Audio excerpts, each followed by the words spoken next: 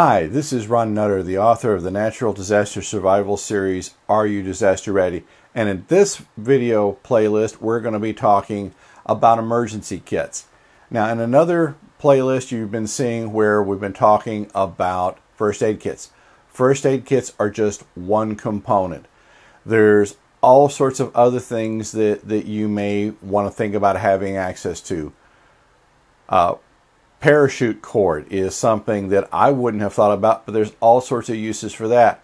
Having different portable can openers, so if you need to get to food and the power's out and you don't have other can openers available, that's certainly an option. Or if you're in the middle of nowhere and don't have it, there are all sorts of items that you might not think about. I have, for example, I have two portable carry kits that just look like items on a keychain. Unless you really start looking close, you don't realize that that's something that could get me through probably for several hours or longer. I've got a larger bag that has more items in it. I've got a couple of small first aid kits. I've got different little gadgets and pieces and parts that by themselves may not be a big deal, but when you look at having that kind of thing available, it's like a certain credit card company's commercial, in paraphrasing what they said, it's priceless when you've got what you need.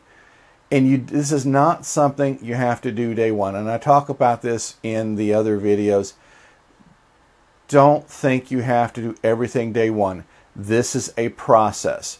Now, it's not going to be a process that you're going to be a one and done situation. You'll be doing these over time as new technology, new items come about. Certainly, it's very prudent to look at those and seeing what is going to work best for you. And you may decide that something you have 2 years ago now is no longer a good fit because there's something that better suits your needs. What works for me may not work for you, but in going through this book, you'll see the different options that I've come across, and I'm always looking. It's the responsible thing to do. And if you don't know about an area, you can learn. There's time to do that, but as long as you're doing a little bit, because if something happens, that's not the time to start your planning. You need to have things already in place.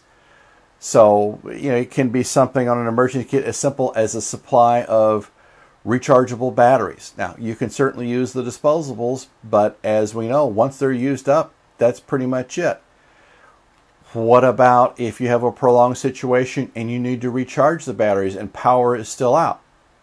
I've got something that I can show you that I found after I came out with this book, but this book is a living document. It will get updated over time.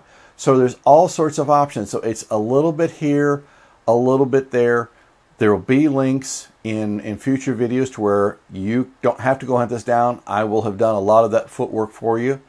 So one step at a time. And if you have any questions, please reach out to me because I want to be able to help you, because if we all help each other, then this world is a much better place. Thank you for your time, and we'll see you in future videos.